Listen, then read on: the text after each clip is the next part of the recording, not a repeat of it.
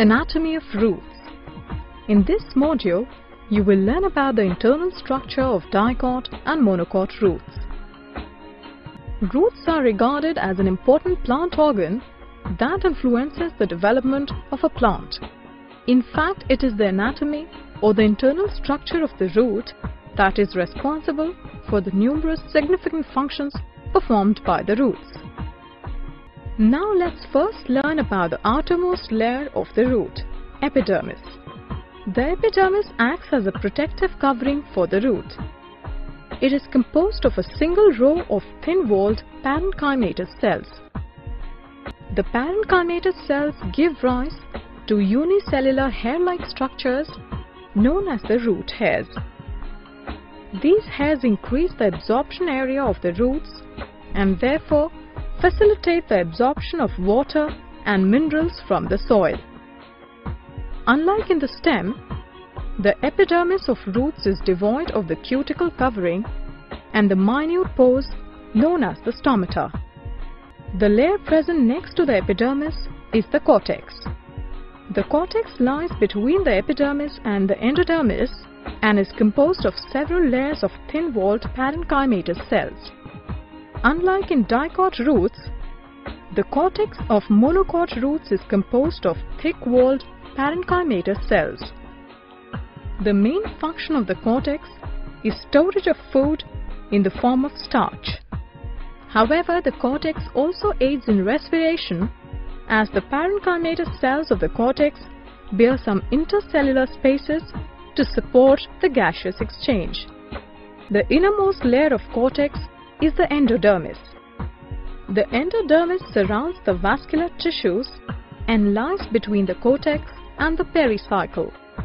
The endodermis has a peculiar band of thickenings made up of lignin and suberin. Together, these form the Casparian strip. Due to the presence of the suberin thickening, the Casparian strip prevents leakage or diffusion of nutrients into the outer layers of the roots. The layer, the vascular bundles, comprises the xylem and the phloem arranged in an alternate pattern. This arrangement of xylem and phloem bundles is known as the radial arrangement. The dicot roots are characterized by the presence of conjunctive tissue between the xylem and the phloem. This conjunctive tissue later forms the cambium and helps in the secondary growth of the plant. The xylem in roots is exarch.